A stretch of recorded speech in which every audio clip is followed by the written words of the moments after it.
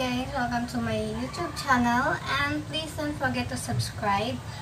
Ang i-demo po natin is baking soda. Baking soda is maganda po sa hugasin ng plato. Sa plato. Ayan. Madami po ang hugasin. Ayan. Ganyan po kadami ang aking hugasin. At syempre, we use baking soda. Ilalagay po natin dito yung baking soda. At syempre, i-melt po natin siya sa hot water. Wait, guys.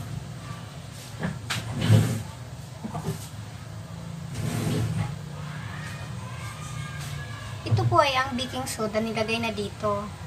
Tapos, maglagay po tayo ng konti dito.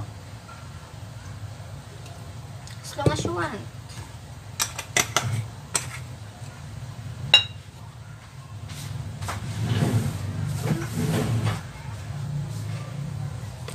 Ayan na siya. Lagyan natin ng mainit na tubig. Ayan. Para ma-melt siya ng maayos. Para ma-melt po siya ng maayos, kailangan lagyan po ng tubig. Ayan, puno na siya.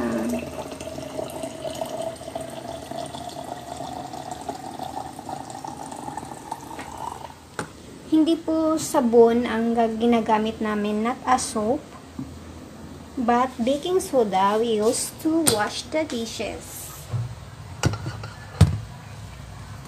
Okay, let's start.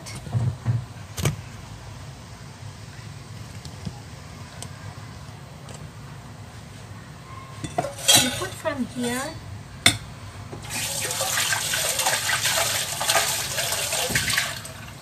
And the baking soda, we put a little bit water.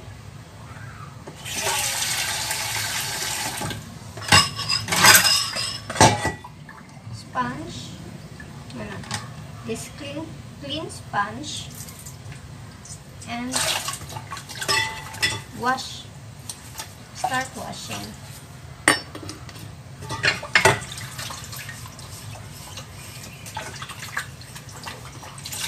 Hindi po kami gumagamit ng sabon, kundi baking soda. Maganda po siya kasi tanggal ng mga sebo or oil.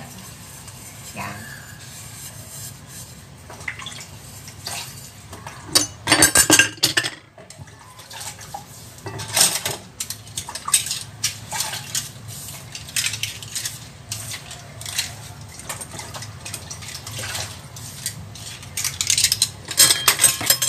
Ayan, tingnan nyo guys, Ito. Wala po siyang bula. No bubbles. Just water. And no more oily. Kasi yung baking soda, it's good for oil. Matanggal talaga siya yung glaze.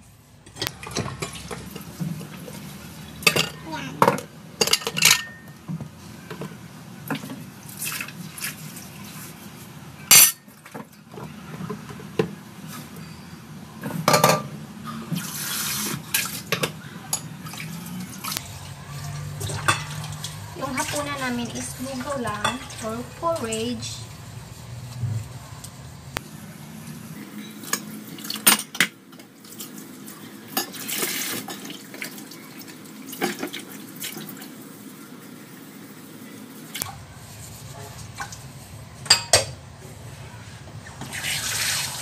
Maganda po siya sa kamay kasi magambot.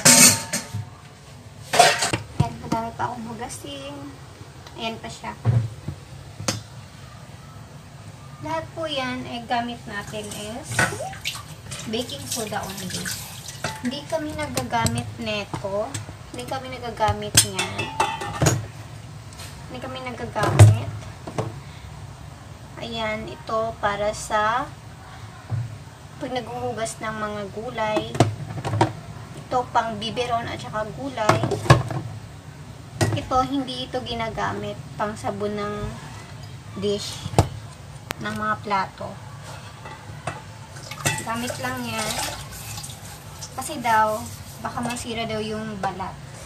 Nakasira daw sa balat ang yung mga jaw, yung mga ganon. Kasi daw, madaming chemicals.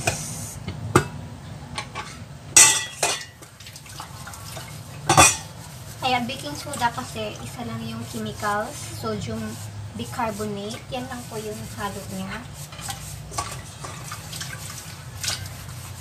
Kaya hindi sila gumagamit, kaya walang bula, wala. Pero tanggal lahat yung sebo. Ayan guys, mag-start na po tayo maghugas at tingnan natin kung wala na po bang sebo or oil.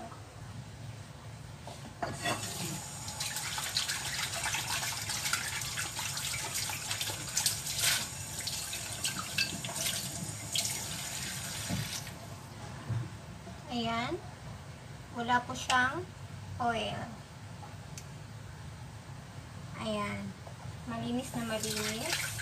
Walang bubbles.